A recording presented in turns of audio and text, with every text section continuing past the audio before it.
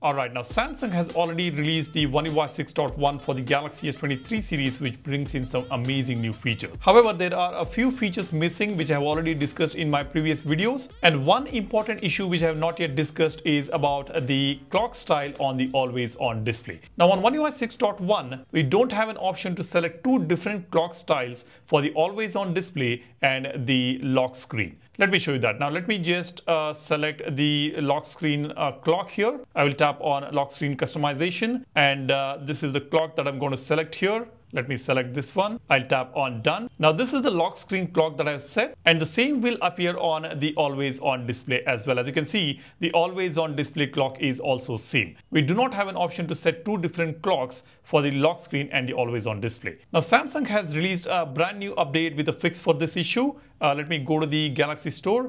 I will go to the updates here. You see, we have got a bunch of updates here for different applications, out of which one of the updates is always on display. Let me tap on this. Now you see the latest version is 8.7.99.11, and it says fixed to provide separate AOD clock settings through Good Lock Lock Star. Now we will have separate settings for AOD clock on Good Lock. Now let's go ahead and update this application. Now this is installed.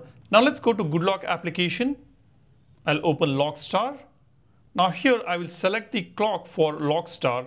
Let me select a different clock now. I will select this one here and tap on save. Now this is my AOD clock.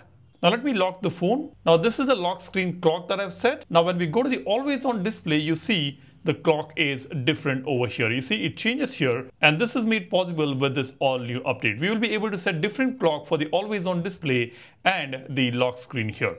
Now let me select a different clock for the lock screen again. I will select this particular clock and increase the size here, tap on done. Now this is for the lock screen I have set. Now when it goes to the always on display, you see it changes to the previous one which I've already set for the always on display.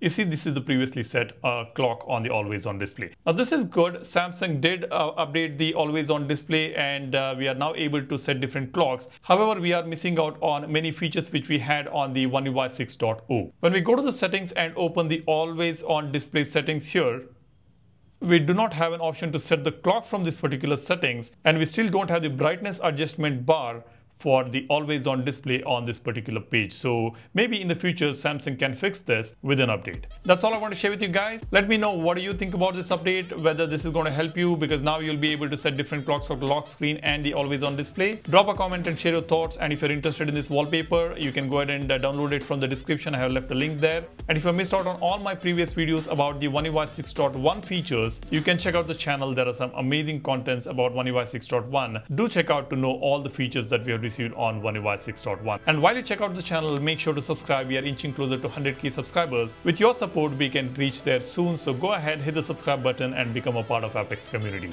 That's about it. Thanks for watching. My name is Salyan, signing off. Cheers. Bye-bye.